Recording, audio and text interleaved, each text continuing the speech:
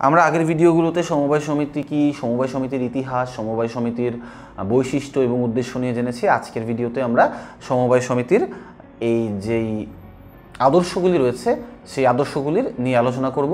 এই সমবায় সমিতির আদর্শ নিয়ে আমরা মোটামুটি দুটি ভিডিওতে আমরা সমবায় সমিতির সকল আদর্শ এগুলো কভার করার চেষ্টা করব। তো সমবায় সমিতির কিন্তু অনেকগুলো ইউনিক কিছু আদর্শ রয়েছে। সমবায় সমিতির প্রথম যে আদর্শ সেটি হচ্ছে একতা,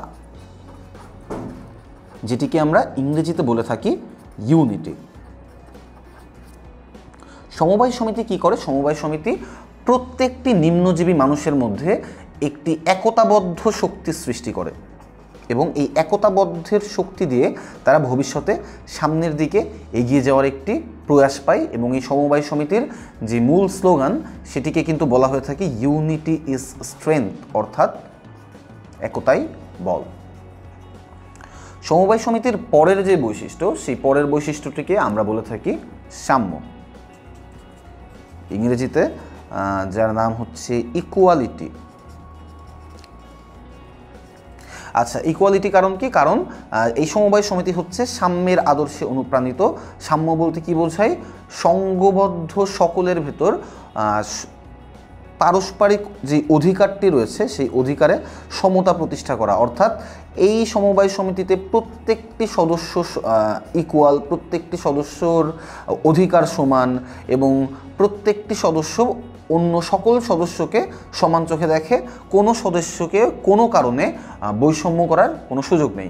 সমবায় সমিতির তৃতীয় যেই অনেক বড় একটি আদর্শ রয়েছে সেটি হচ্ছে সমবায় সমিতির সহযোগিতার আদর্শ, যেটি আমরা শুরু থেকেই বলে আসছি যে সমবায় সমিতি কিন্তু গঠনই করা হয় পরস্পরকে সহযোগিতা করার জন্য এবং এই সহযোগিতার মাধ্যমেই কিন্তু সমবায় সমিতির সদস্যরা তাদের যে আর্থিক অবস্থা সেই আর্থিক অবস্থার একটি উন্নয়ন ঘটাতে পারে। কারণ কি? কারণ আমরা জানি যে সমবায় সমিতি গঠন করা হয় অপেক্ষাকৃত নিম্নজীবী মানুষদের দিয়ে, অর্থাৎ ইকোনমিক ল্যাডারে যাদের অবস্থান অনেক বেশি নিচের দিকে।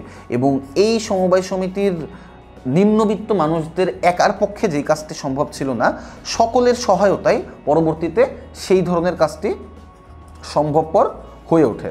তাই এই সমবায় সমিতির অনেক বড় একটি উদ্দেশ্যই হচ্ছে পরস্পরকে সহযোগিতা করা। সমবায় সমিতির আরেকটি বড় আদর্শ সেটি হচ্ছে সততা। আচ্ছা, সাধারণত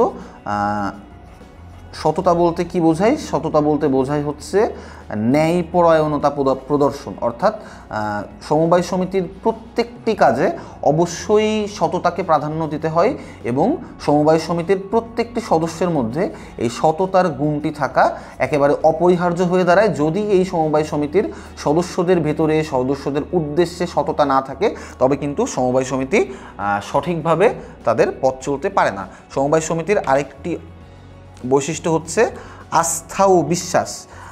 এই সমবায় সমিতির প্রত্যেকটি সদস্যের উপর আস্থা রাখে, পরস্পরের উপর বিশ্বাস রাখে। এই বিশ্বাসের ভিত যদি দুর্বল হয় তবে কিন্তু সমবায় সমিতির যে ফাউন্ডেশন সেই ফাউন্ডেশনটি ভেঙে পড়ে। আমরা সমবায় সমিতির অনেকগুলো আদর্শ নিয়ে আলোচনা করলাম। আমাদের সমবায় সমিতির আরও কিছু আদর্শ রয়েছে, সেই আদর্শগুলো নিয়ে আমরা পরবর্তী ভিডিওতে আলোচনা করব। সেই পর্যন্ত সবাইকে ধন্যবাদ।